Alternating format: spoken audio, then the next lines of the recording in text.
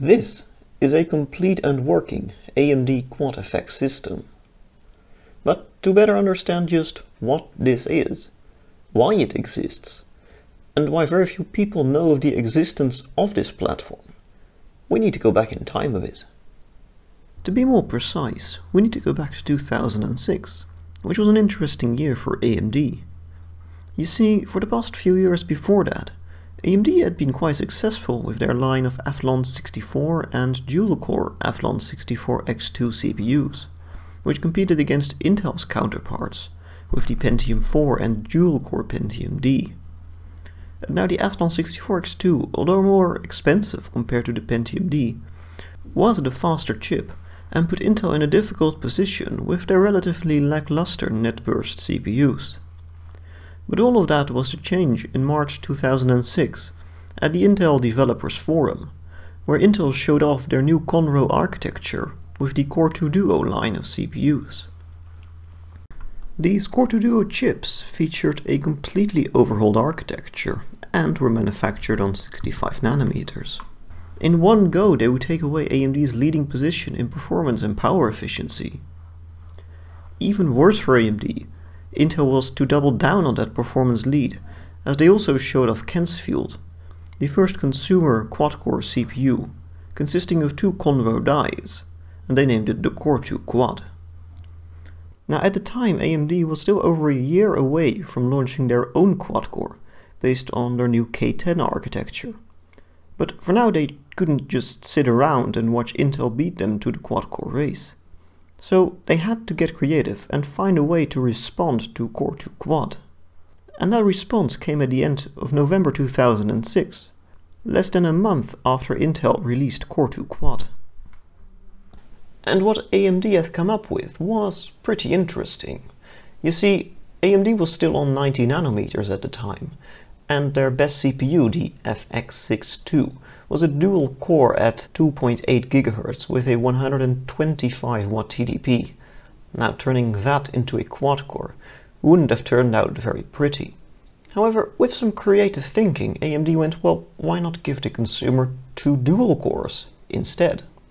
So they went into their newly released Socket F Opteron, grabbed the highest binned dual core Opterons, and created three new Athlons, the FX70, FX72, and then these, the King of the Hill 3 GHz FX74, the highest clocked dual-core Athlon at the time. Now these were LGA chips because they were just practically Opterons, unlike the PGA Athlons at the time for the consumers. But then AMD also needed a suitable dual-socket motherboard for this platform. And for that, they went to ASUS, who came up with this, the L1N64 SLI-WS Quadfather megatasking motherboard. Now, it should be noted in the early stages this platform was known as the 4X4 platform, but later it was changed and referred to as both the Quadfather and Quad FX platform. Well, this example is in truly exceptional shape, really. Everything is still like new. Some things have never been used.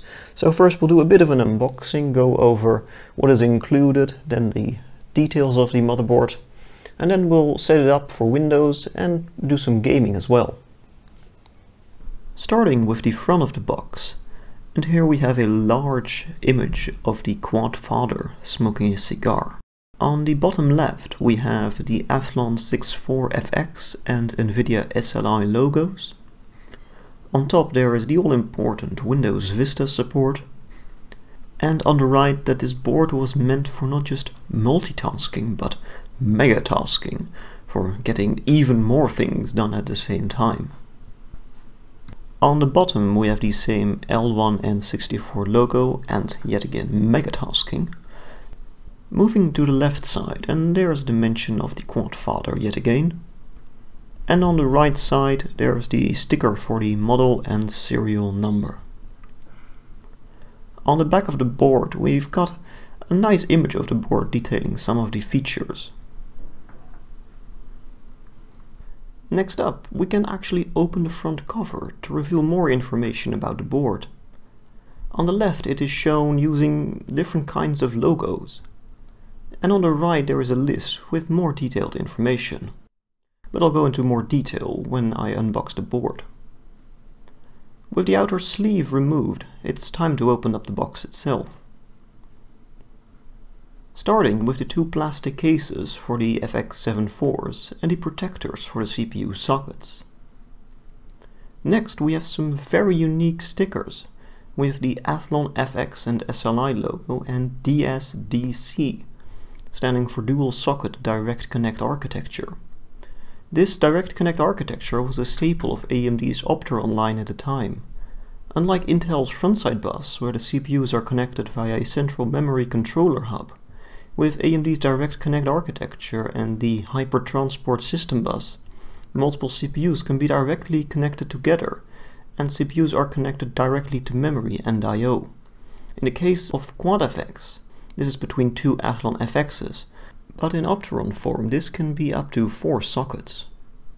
Moving on to more stickers, and here are 2 silver Athlon 64 FX stickers, and a nice old school powered by ASUS one. Then we have the driver DVD here, again for the megatasking motherboard, including Windows Vista drivers. Next up is the user guide, which is quite thick and very comprehensive overall. Then there are 2 sets of Molex to SATA power adapters, and a total of 4 SATA cables, one of which is still unused. Moving on to 2 unused ASUS branded parallel ATA cables. Then, interestingly also still sealed, the front panel connectors. This board really must not have had a lot of use in its life. Then also a standard brown-orange SLI bridge, and curiously not 1 but 2 I/O shields. Now this is very cool. Here are 4 unused, still in their bags, special ASUS cooling fans for the South Bridge and VRM heatsinks. In total 3 are needed for this motherboard, but it's very cool to still see them in place, and the fact that there are 4 instead of just 3. And lastly, a 4-port USB 2.0 expansion for the back of the case. And with that, it's about time to unbox the motherboard itself.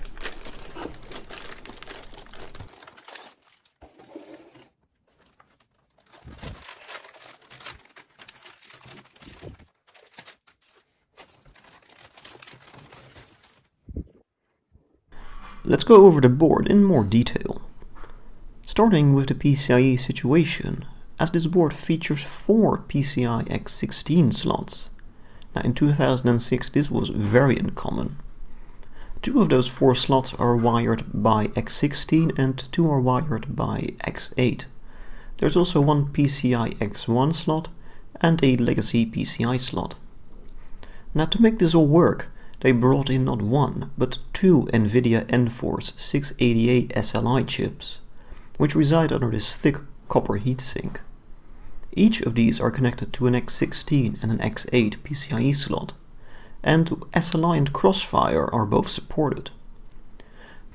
Also connected up to these are 12 SATA 2 3 gigabits a second ports, which was about double the amount offered on most high-end motherboards back then.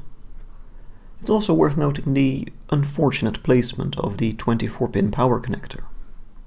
Looking at the rear I/O, we find dual gigabit Ethernet, perhaps disappointingly only 4 USB 2 ports, a printer port, eSATA, SPDIF and TOS-Link out, PS2 keyboard and mouse, and various audio outs and a microphone port. Moving on to the memory, we have 4 slots of DDR2 in total, 2 for each CPU. This platform has non-unified memory access, with both CPUs having their own memory controller. Like mentioned with the Direct Connect architecture, CPUs can access each other's RAM via the Hypertransport link. Here we're running the maximum supported of 8 GB of dual channel in total, using 4 sticks of 2 GB Apacer DDR2 800 CL5. It's time to move up to the CPU area. With the coolers removed, we can have a look at both of the LGA sockets. In Opteron form these are called Socket F, but for this platform they were known as Socket 1207FX or Socket L1, hence the name of the motherboard L1N64. As mentioned in the intro, AMD created 3 CPUs for this platform, starting with the 2.6 GHz FX70, then the 2.8 GHz FX72, and at the top of the range the 3 GHz FX74, all with 2 MB of L2 cache total and a 125 watt TDP. What was unique about these is that they were only sold in pairs, ranging from $599 for 2 FX70s, all the way up to $999 for 2 FX74s. And if we compare that to AMD's previous best, the 2.8 GHz FX62 on the AM2 socket, the 74 now became the fastest consumer AMD CPU available. As mentioned in the intro here, I've got 2 of the flagship FX74s, for a total of 4 cores at 3 GHz at stock. Let's get them installed into the board.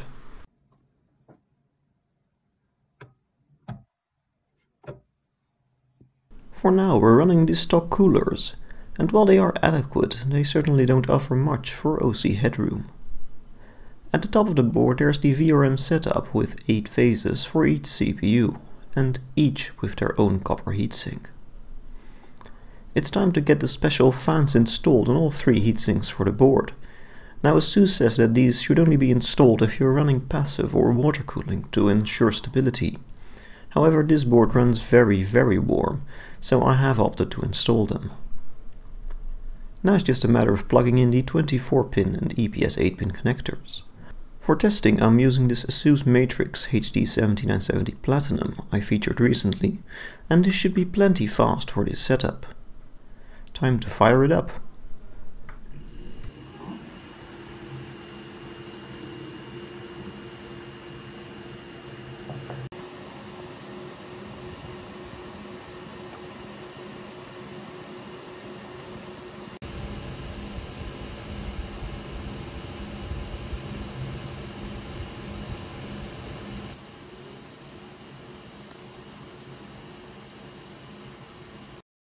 What I found surprising is just how easy the overall setup was.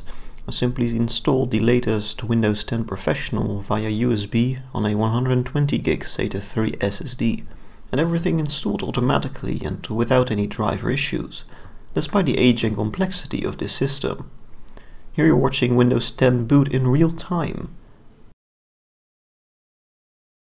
and it reaches the desktop in 26 seconds.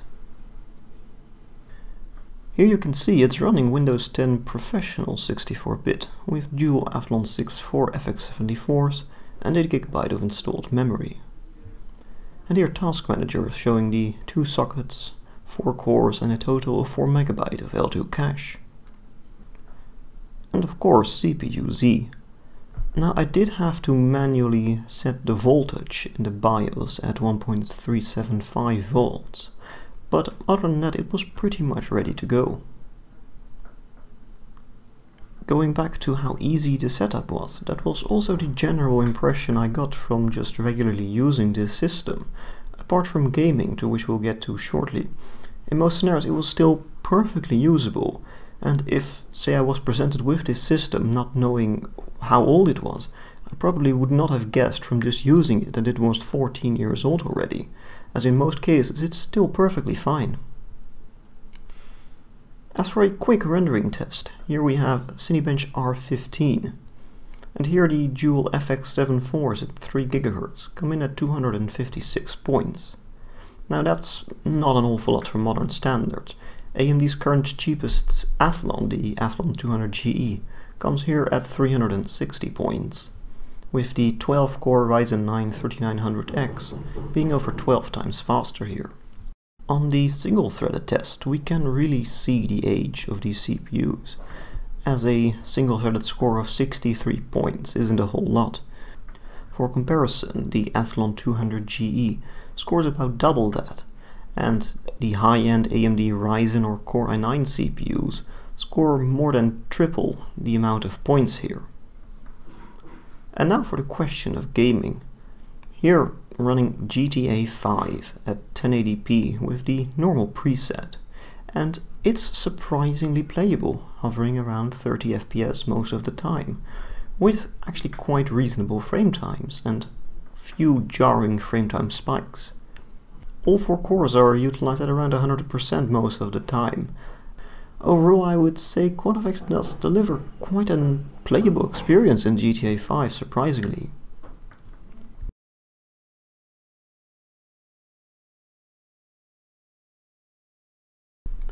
Next up, for something rather more challenging. Here we have Battlefield 1 32-player multiplayer running at 1080p with the low preset. Now here we can really see the CPU struggling, as 30 FPS can't be maintained even in very good scenarios. Like in GTA 5, all cores are maxed out most of the time here, and RAM usage is also over 5 GB. In intensive scenes it does drop below even 20 FPS, although it must be said it was pretty stable FPS wise and it didn't really have any major hiccups. However, considering that Battlefield 1 was released 10 years after Quad FX, if we keep that in mind, I would say it's actually quite impressive the way it runs it.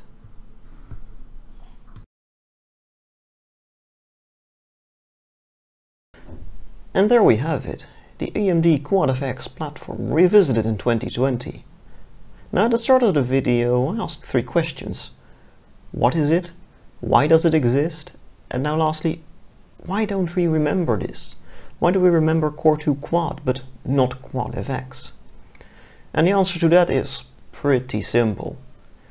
And that performance just wasn't very good compared to Core 2 Quad. In multi-threaded applications it managed to eke out a few wins, but overall Core 2 Quad was just faster.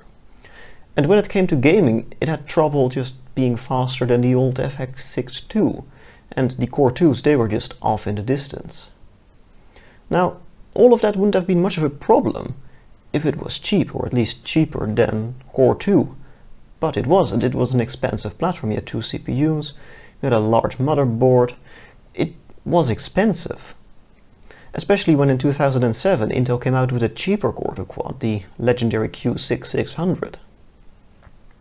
What also didn't help matters is that it consumed lots and lots of power. Compared to a Core 2 Quad Extreme, it used over 70% more power at load, and that just did not help matters. And as a result, this platform only ended up selling in very limited numbers, because unless you just really disliked Intel, there wasn't much point in buying a Quad FX. And that was a shame, because AMD had great plans for this platform. There would be new versions of it in the following years with 2 quad cores and DDR3. And of course there would be more motherboards for it, and there would be a CPU upgrade path for existing Quad FX users. In fact, in 2007 they announced the Fascinate, which was going to feature 2 Phenom quad-core processors for a total of 8 cores.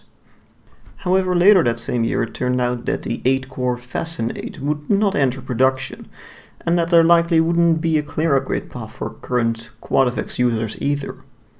In the end, the L1N64 SLI-WS would be the only board released, and the FX70, 72 and 74 would end up being the only CPUs. And with AMD out of the enthusiast dual socket market, they then left the door wide open for Intel to come in. In 2007 they had already showed off their V8 platform, which would be 8 cores on a consumer or prosumer platform. And in 2008 they released it with Skull Trail. And that really was the end of Quad FX. I hope you have enjoyed this video. If you have, please leave a comment and a like. And if you want to keep kept up to date on future projects, why don't consider subscribing? Well, this was all for now, and bye bye.